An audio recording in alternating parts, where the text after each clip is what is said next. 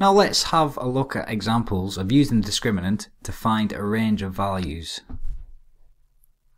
Example 1. Find the range of values for k so the following function has two real roots. And we're given a function f of x equals 3x squared plus kx plus 12. So we need to find a value of k to give the quadratic function here two real roots. So let's highlight our a, b and c value. We've got 3 for a, k for b, and 12 for c. Now for two real roots, the condition is b squared minus 4ac is greater than 0. So we need to find a value of k that makes this function greater than 0. So first of all, we'll substitute our values in for a, b and c. And we want k squared minus 144 to be greater than 0.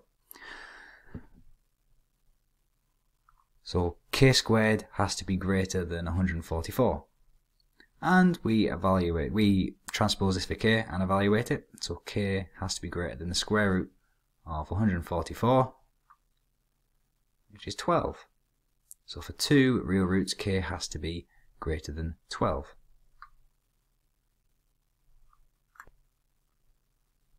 Okay, example 2. Find the value of m so the following function has equal real roots. f of x equals 3x squared plus 8x plus m. So we'll highlight our a, b and c values. Now for equal real roots, the condition is that we want b squared to equal 4ac. So we'll substitute our values for b, a and c into the equation, and we'll just tidy this up. And so we have 12m is equal to 8 squared. 8 squared is 64. We can divide both sides by 12. Therefore m is equal to 16 over 3. And so for this to have equal real roots, m has to equal exactly 16 divided by 3. Example 3. Find the value of p so the following function has two real roots. f of x equals px squared minus 8x plus 4. So again, we'll highlight our a, b and c values. And for two real roots, we want b squared minus 40c to be greater than 0. So we'll substitute our b, a and c values in. So we've got minus 8 squared minus 4 times p times 4. And we can tidy this up. So minus 8 squared is 64. And we've got 4 times 4 is 16.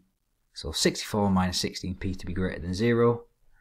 What we can do is subtract 64 from both sides. And minus 16p is greater than minus 64. We can divide both sides by minus 16. And remember, because we're dividing by negative numbers, we have to flip the sign there.